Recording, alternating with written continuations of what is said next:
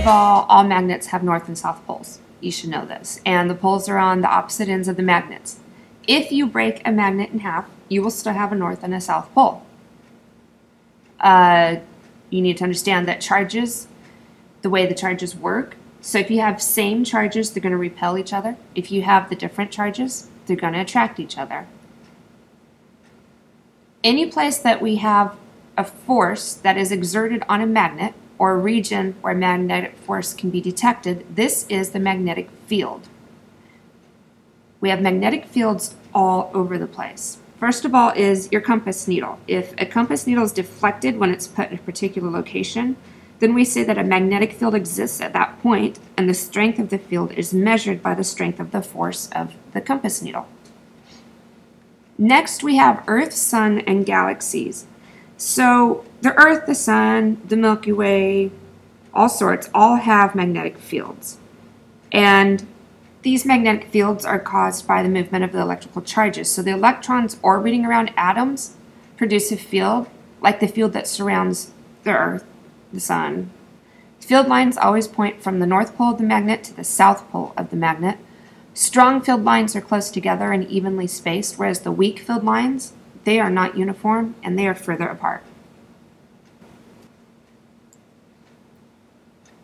Your first picture on the upper left-hand side of your screen, that is a bar magnet showing iron filings and the way the magnetic field lines work. To the top right-hand side of the screen, that is your bar magnet, and you can see if you were to put a compass on those field lines, how the compass would point. Notice that the red is pointing from north to south. And then finally, the last picture is a picture of Earth. Earth has magnetic poles. It has a north pole and a south pole. What is confusing, though, is that the magnetic south pole is actually our geographic north pole, and vice versa. So when we're talking about the geographic north pole, Santa Claus lives in the North Pole, that is our actual magnetic south pole, which means that if you're thinking about it, the field lines go from bottom to top, so they're going from our geographic south pole to our geographic north pole.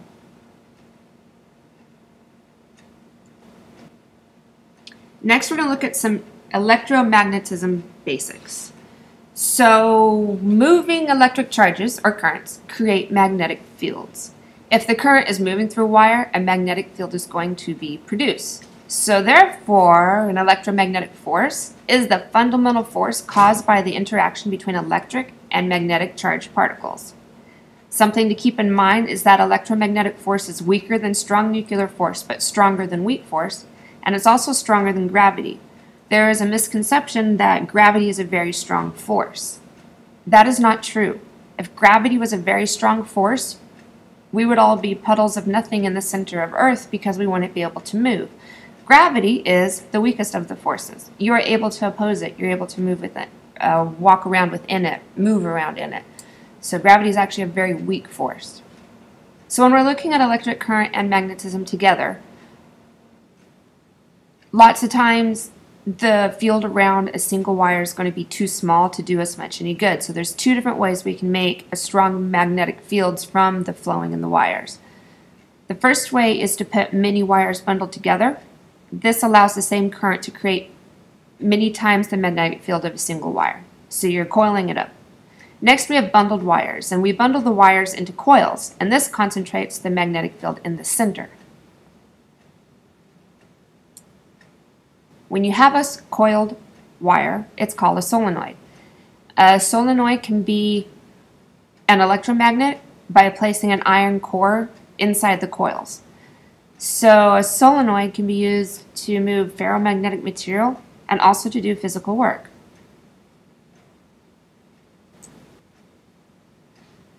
Electric motors. Electric motor, here's the key. It converts electrical energy into mechanical energy. So it's taking the current and turning it into mechanical energy, mechanical work. It uses an electromagnet to rotate the disc. You can see in the picture beneath that the rotating magnets in the disc are attracted and then repelled by the spinning of the magnet. Next, we have a generator. This is completely opposite of an electric motor. A generator uses induction and it converts mechanical energy into electric energy. That's why you fill your generators with propane or with gasoline or whatever, and then it turns it into electricity. So if your electricity goes out, you turn the generator on and it uses fuel to put electricity to your house. And again, you can see the pictures below showing how the electric current and the magnets work together. Next, we have transformers. Transformers change voltage and current, but it keeps the same power. Transformers work because they have two coils, and each coil has a different amount of turns or kinks in it. So you can change the voltage up, or you can change the voltage down. So if you want to take the voltage up and keep the current down, that would be a step-up transformer. Your primary number of coils is on the left side.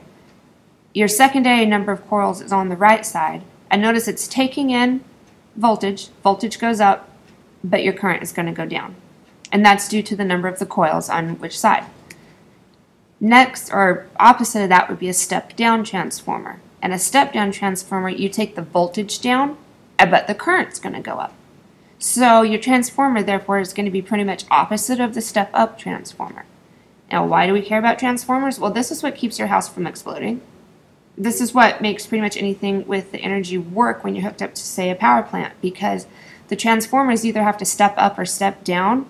That way you don't blow fuses because there's too much voltage, too much current, or if you don't have enough current to run anything. So transformers are constantly stepping things up and stepping things down so that we can use the voltage, so we can use the current in the way that we need to use it. Some practical applications for electromagnetism basics. So we have to establish some rules. The first thing that we need to establish is that we're going to have to draw some of these in 3 dimensions. That means we need to have a way that we can see it without being able to draw it in 3 dimensions. So we have lines that point out of the page or point into the page. These lines, they're easy to remember if you think of an arrow. So if you have an arrow with a point and 4 feathers on the back, if the arrow is coming at you, that means it's coming out of the page. So it's going to look like a circle with a dot in it. Whereas if you're shooting the arrow into the page, all you're going to see are the feathers in the back. So if you see the X with the circle around it, that represents the feathers on the back of the arrow.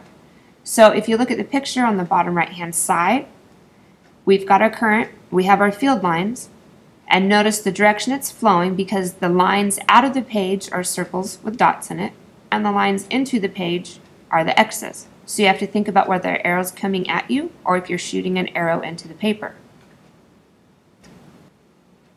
The other thing we're going to have to look at is the right-hand rule. It's kind of different for straight wires and for coiled wires. So if you have a straight wire, it's going to create a circular magnetic field. We have a thing called the right-hand rule. This helps us remember which direction the field is going to go and which direction the current is going to go. Now, if you have a coiled current, it's going to be a little bit different. So a coiled current carrying wire creates magnetic field lines similar to a bar magnet. The picture on your left-hand side is the field lines. Notice it's similar to the bar magnet. And then the picture on the right-hand side shows the right-hand rule.